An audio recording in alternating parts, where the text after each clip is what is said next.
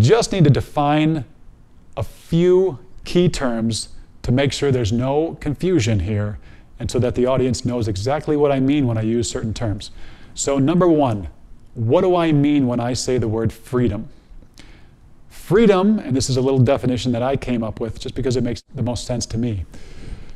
Freedom is living as you wish, without aggression from others, as long as it is both physically possible and does not violate the non-aggression principle. Now, let me break that down just briefly. Living as you wish, that is something that is crucial to achieving freedom. Most people today, in my humble opinion, do not live as they wish. They basically live according to the expectations of others, according to the values of others. They follow orders without considering their own unique core values. They basically go through life trying to fit in, doing what they consider to be the societal norm. And this is a recipe for tragedy. The only way, now let me back up. Why are we trying to achieve freedom? I mean, you may or may not agree with this.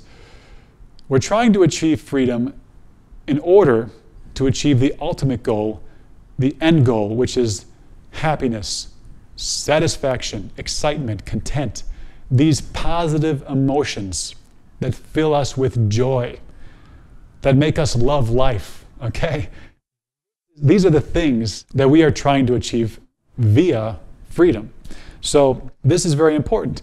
It doesn't matter how much freedom you achieve, how much aggression you remove from your life.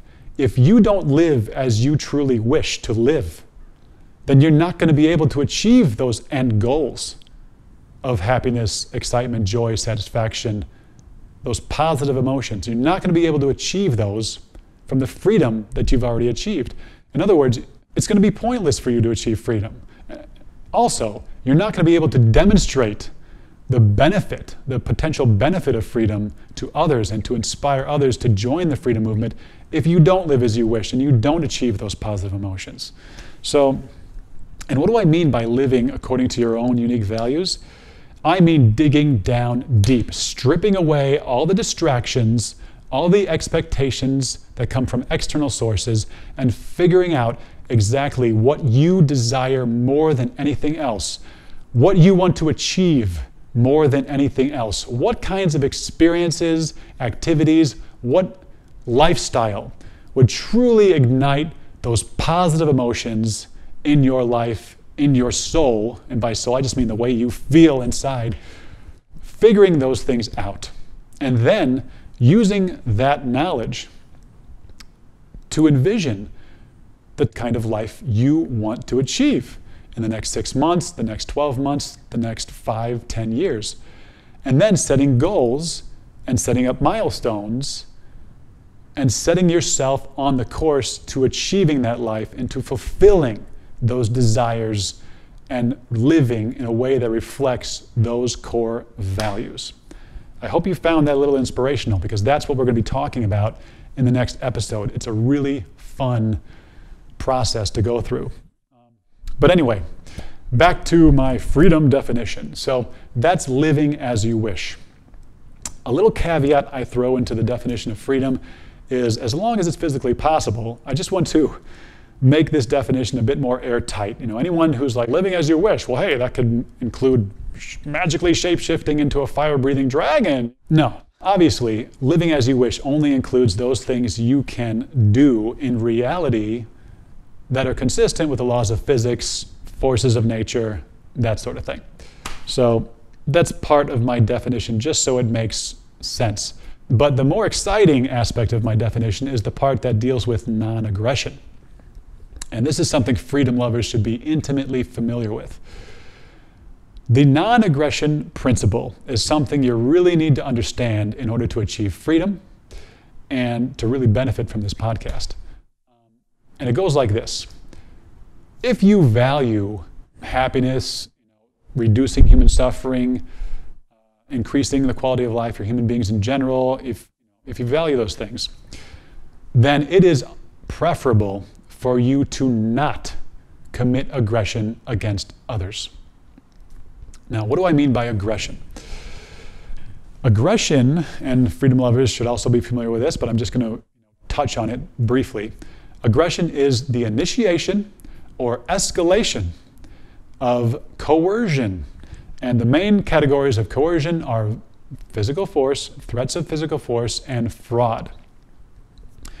If you are initiating or escalating these types of behaviors against others, you are committing aggression. And by others, I mean other human beings, their bodies, or their legitimately acquired property.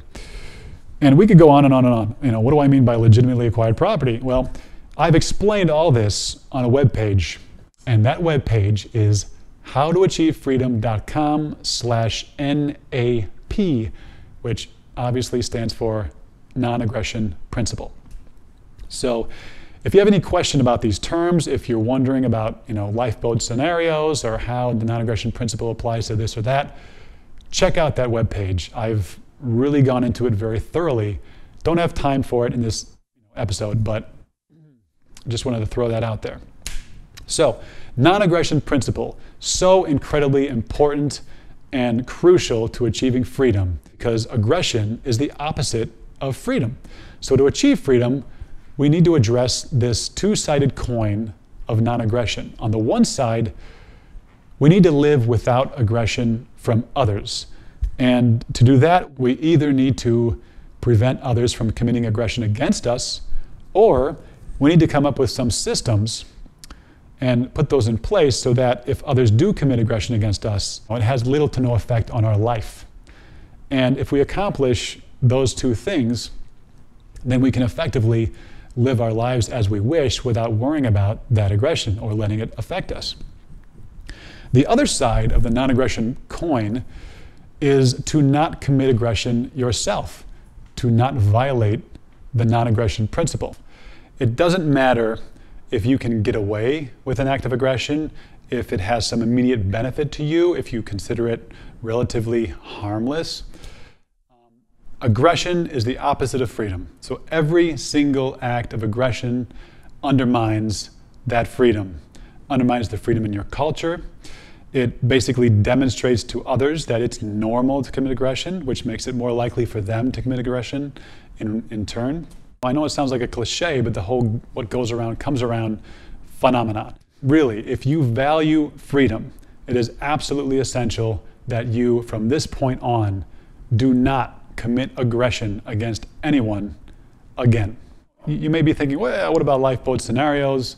I cover that. Once again, howtoachievefreedom.com/NAP. Check that out and we can have that discussion. But really, let's just be frank here. The one person you can control is yourself, okay? And if you can't stop the aggression that you are committing, how can you ever expect to reduce the amount of aggression in the world and to influence others and inspire others? So that's my overall explanation for my definition of freedom. Now let's move on to what do I mean by a free society? A free society is a culture